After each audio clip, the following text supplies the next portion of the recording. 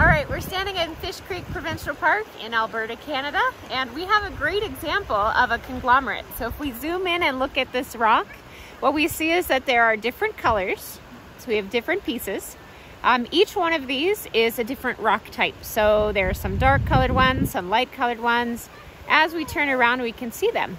If we look carefully at the individual class, we can see that they're rounded. So these were all small pieces that went tumbling and rumbling in a river, much like we have running through this area. And these were deposited kind of like this big pile of cobbles that we see right here.